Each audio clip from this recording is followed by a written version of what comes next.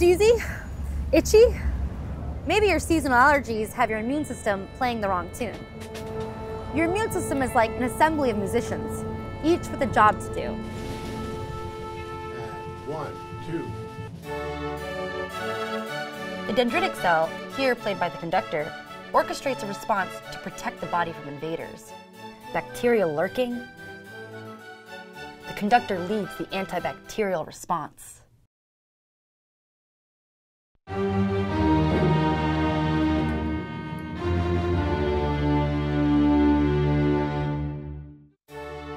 Virus, new sheet music, new program. An allergen is a harmless substance. It fools the immune system into mounting an inappropriate response. The first time an allergen enters your body, a B cell, here played by a guitarist, reacts as if it's harmful.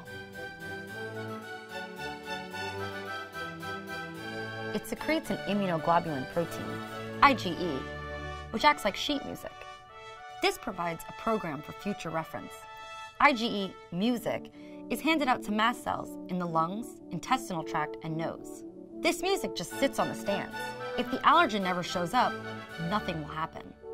But if an allergen sneaks in, finds its matching IgE, and activates a mast cell, the mast cell erupts. Histamine and other chemicals flood the body, triggering a cascade of effects.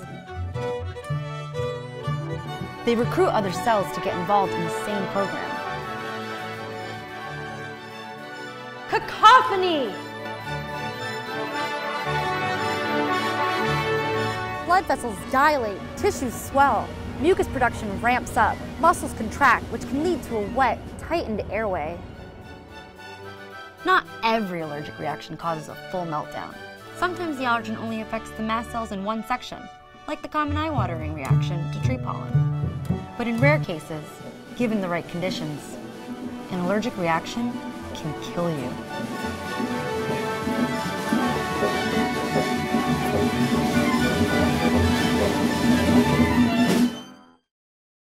Why do some people's immune systems overreact to harmless substances? Scientists think the timing of the first exposure may be key. Babies exposed to pet dander when they're less than 6 months old tend not to be allergic to those pets. Another part is coded in your DNA. If you find your immune system is out of tune, doctors who specialize in treatment have all kinds of strategies to help bring your body back into harmony. And 1, 2.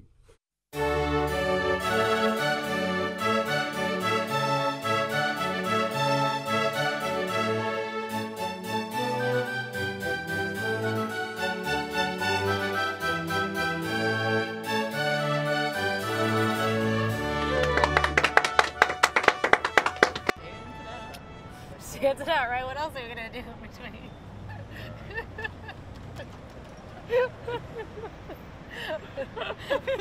Everybody's like, give me a show, so I'm gonna give you a show. Okay.